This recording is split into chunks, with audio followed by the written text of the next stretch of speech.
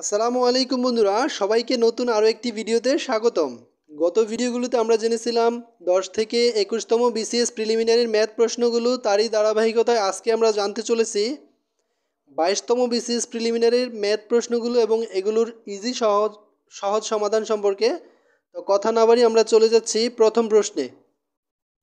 প্রথম প্রশ্নটি ছিল, একটি সংখ্যা 650 হতে যত বড় 820 হতে তত ছোট সংখ্যাটি কত?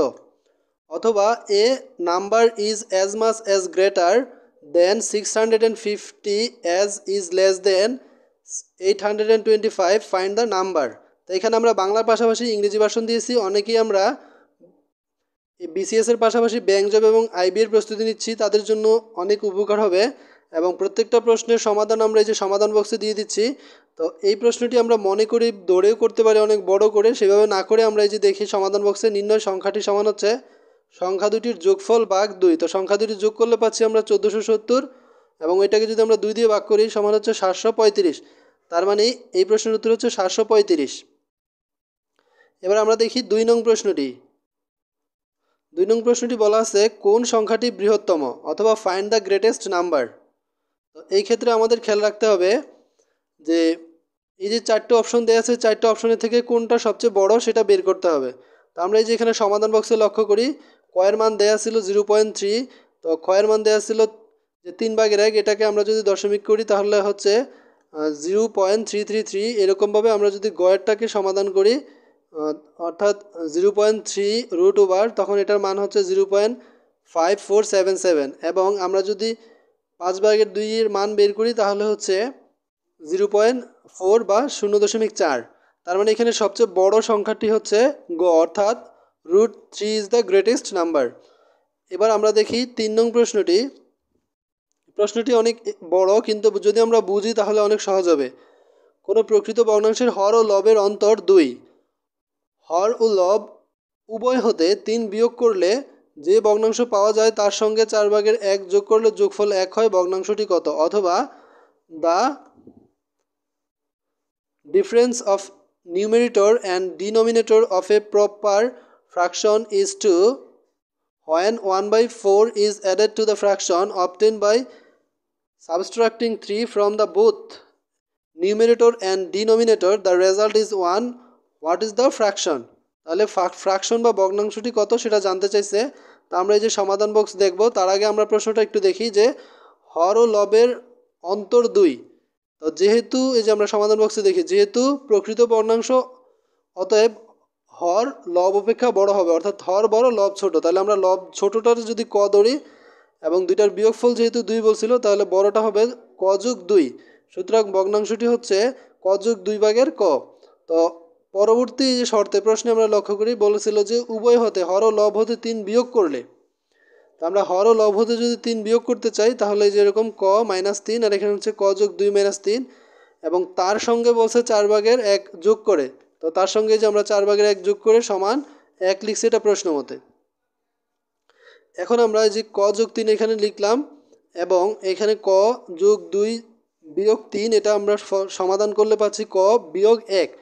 এবং এখানে 4/3 ছিল, এটা থেকে যদি আমরা 1 থেকে যদি এটা বিয়োগ করি, অর্থাৎ এখানে 4/1 যোগ অবস্থায় আছে, আমরা 1-এর সাথে আনলে বিয়োগ হবে, এখন বিয়োগফল হবে 4/3।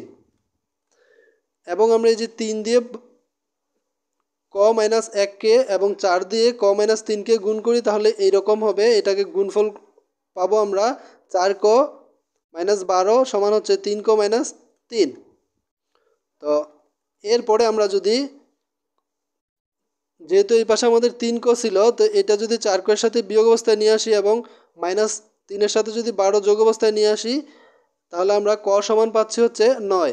তো আমাদের এই যে ভগ্নাংশটি ছিল, এই ভগ্নাংশটি যদি কয়ের মান বসাই, নির্ণয় ভগ্নাংশটি হয় 9 যোগ 2/9 বা 11/9। তার মানে এই প্রশ্নের উত্তর হচ্ছে 11/9। তো এখন আমরা দেখব 4 নং প্রশ্নটি, যে এক ব্যক্তি তার স্ত্রীর চেয়ে 5 বছরের বড়, তার স্ত্রীর বয়স ছেলের বয়সের 4 গুণ।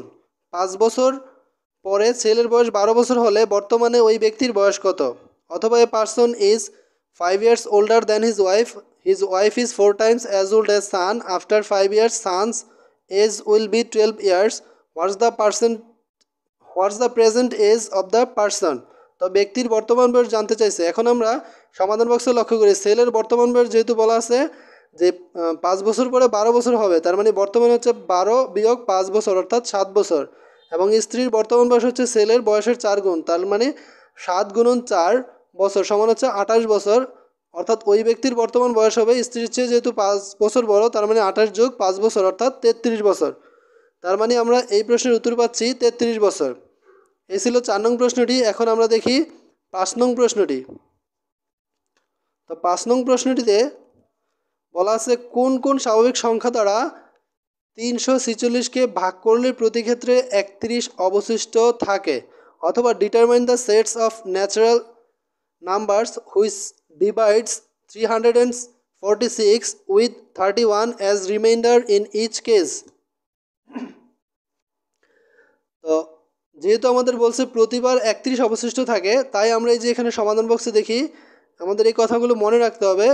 যে সকল স্বাভাবিক সংখ্যা দ্বারা 346কে ভাগ করলে প্রতি ক্ষেত্রে 31 অবশিষ্ট থাকে, সে সকল সংখ্যা 31 অপেক্ষা বড় এবং সংখ্যাগুলো হবে 346 থেকে 31 বিয়োগ করলে আমরা পাচ্ছি হচ্ছে 315, অর্থাৎ এই 315-এর গুণনীয়ক এবং এই 31 থেকে বড় গুণনীয়কগুলো প্রয়োজন হবে। তা আমাদের এই যে 315 এর 31 থেকে বড় গুণনীয়কগুলো আমরা নিয়ে নির্ণয় গুণনীয়কের সেট পেলাম 35, 45, 63, 105, 315। এ ছিল আমাদের 5 নং প্রশ্নটি। এবার আমরা দেখি 6 নং প্রশ্নটি।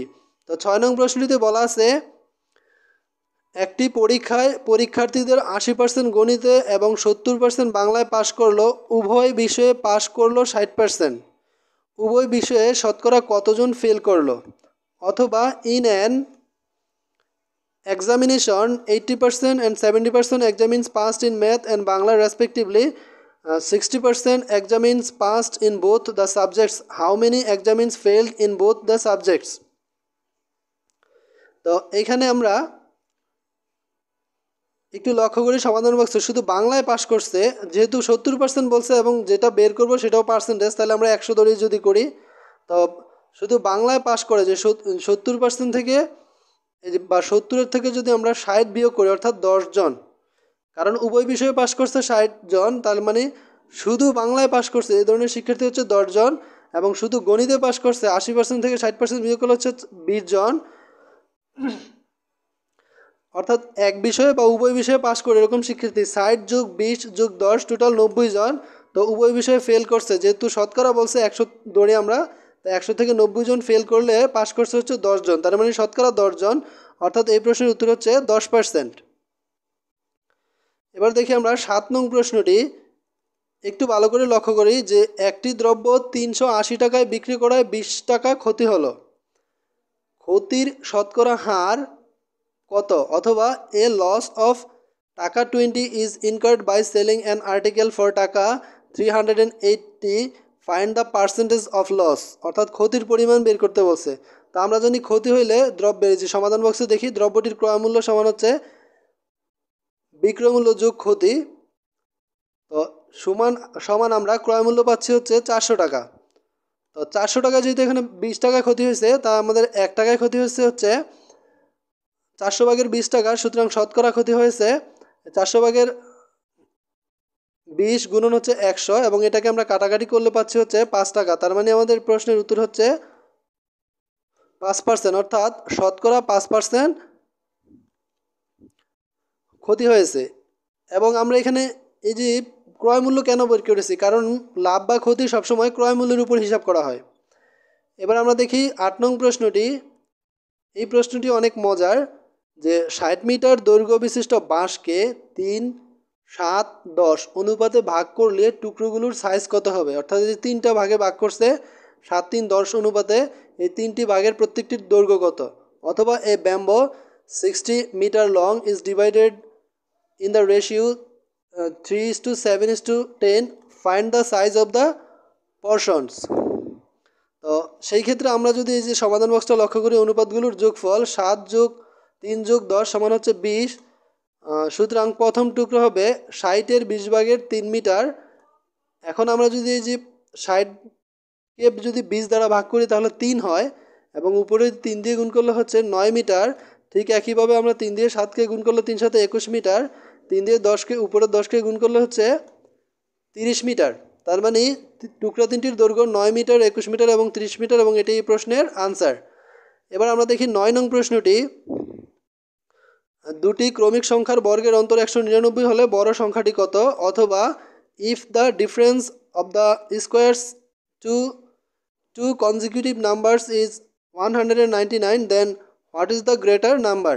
তো এই ধরনের প্রশ্নের ক্ষেত্রে অর্থাৎ দুটি ক্রমিক সংখ্যার বর্গের অন্তর 99 হলে বড় সংখ্যাটি কত, সেই প্রশ্নের ক্ষেত্রে এই যে আমরা এখানে শর্ত দিয়ে অনেক কিছু লিখেছি, এইভাবেও করতে পারি অথবা এই যে এখানে শর্টকাট রুলস দিয়েছি এই পদ্ধতিতেও করতে পারি। তো তার আগে আমরা বলছি যে আমরা এই ম্যাথের সবগুলো ভিডিও অ্যানালাইসিস করে অর্থাৎ বিগত সালের যতগুলো ম্যাথ প্রশ্ন এসেছে সবগুলো প্রশ্ন বিশ্লেষণ করে যেই প্রশ্নগুলো বারবার এসেছে এবং বিসিএস পরীক্ষার জন্য সহ অন্যান্য সকল চাকরির পরীক্ষায় গুরুত্বপূর্ণ তার ভিডিও আমরা অনেক আগে আপলোড করেছি। তো ওই ভিডিওটি যারা আমরা মিস করেছি তারা এই ভিডিওর আই বাটনে ক্লিক করলে আমরা ভিডিওটি পেয়ে যাব। তো এই অঙ্কের আমরা এখন শর্টকাট দেখব। শর্টকাট পদ্ধতিতে হচ্ছে কি, যে সংখ্যা দুটির বর্গের অন্তর যেটা দেওয়া থাকবে এটা লিখবো, এটার সাথে 1 যোগ করে 2 দিয়ে ভাগ দিব। তো আমরা 199 সাথে 1 যোগ করলে হচ্ছে 200, এটাকে 2 দিয়ে ভাগ করলে হচ্ছে 100, অর্থাৎ আমাদের এই প্রশ্নের উত্তর হচ্ছে 100। এবার আমরা দেখি 10 নং প্রশ্নটি। তো 10 নং প্রশ্নটি হচ্ছে যে x + y = 12 এবং x - y = 2 হলে xy এর মান কত? অথবা if x + y = 12 and x - y = 2 then find the value of xy। তো এইখানে আমরা যেহেতু আমাদের x + y x - y দুইটার মান দেওয়া আছে এবং xy এর মান বের করতে বলছে, তো আমরা যদি 4xy এর সূত্র খাটাই বা 4ab এর সূত্র খাটাই তখন হচ্ছে যে x + y whole square minus x - y whole square. তো x + y এর মান 12, x - y এর মান হচ্ছে 2। এখন এগুলো যদি আমরা মান বসাই এবং এগুলোর উপর স্কয়ার দেওয়া ছিল, তো 12কে স্কয়ার করলে 12 12 144 এবং এখানে আমরা জানি 2 দুগুণে 4। এই যে 144 থেকে যখন 4 বিয়োগ করি তখন থাকে 140। এই যে 140 এটাকে যদি আমরা এখান থেকে যে 4 দিয়ে ভাগ করি তাহলে আমাদের 4 35 140 হয়, অর্থাৎ xy এর মান হচ্ছে 35। তার মানে এই প্রশ্নের উত্তর হচ্ছে 35। তো এই ছিল আমাদের 10তম বিসিএস প্রিলিমিনারি ম্যাথ প্রশ্নগুলো এবং এগুলোর ইজি সমাধান। এই রকম আমরা সকল ভিডিওগুলো সবার আগে পেতে এবং অন্যান্য সাবজেক্টের ভিডিওগুলো পাওয়ার জন্য অবশ্যই চ্যানেলটি সাবস্ক্রাইব করে রাখবো এবং ভিডিওটি ভালো লাগলে অবশ্যই চ্যানেলটি এবং এর ভিডিওগুলো আমরা আমাদের বন্ধুদের সাথে শেয়ার করতে ভুলবো না। যে যেখানে আছি ভালো থাকবো, সুস্থ থাকবো এই প্রত্যাশায় আজকের মতো এখানেই বিদায় নিচ্ছি। খোদা হাফেজ।